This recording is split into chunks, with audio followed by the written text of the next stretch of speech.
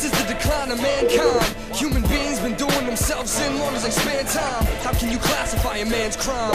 Breaking all 10 every day because nobody can command mine. The time's rapidly approaching as the buildings, the trees, and the ground are all smoking. We're hoping for better days, but that's just something we say because it's obvious our good intentions go further away every second that the world turns. People pour the gas, ignite the match, and then wonder why the world burns. You won't believe until it's your turn. They lit the Dead Sea Scrolls and placed the ashes in a cursed urn. Religion turned into its counter-position. Now the Christian's original mission has gone missing. It's all in disarray and it's plain to see. 100 different types follow Jesus, but they can't agree what to be, what they see, what to do. Who are you? Do you follow the scriptures or believe what's true? Take faith where you can, but don't let it rule you, and stop worrying about what you think Jesus would do. Cause if one thing's true, it's what I'm about to say. God did not support the Inquisition and the Crusades, but now it's too late. The sky grows dark. The only light left is found in a handful of hearts.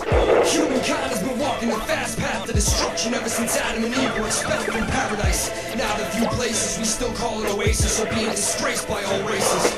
Religion is not faith, religion is fake. Spirituality comes from the heart, not from the pages of some outdated book written by mere men. Live your life as you would intend.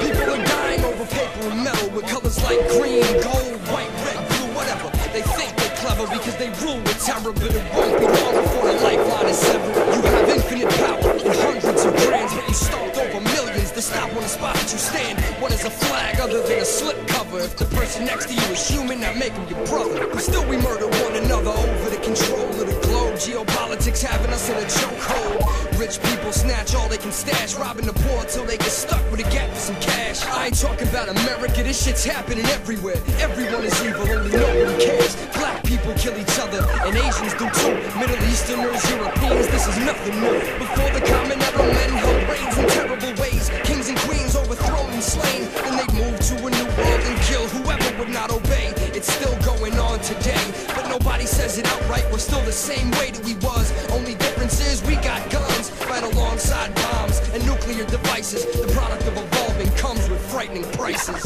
Every single day, millions of innocent lives are ruthlessly exterminated in brutal and sadistic fashions in the name of corrupted governments and fascist nations. The rich get richer and the poor get murdered.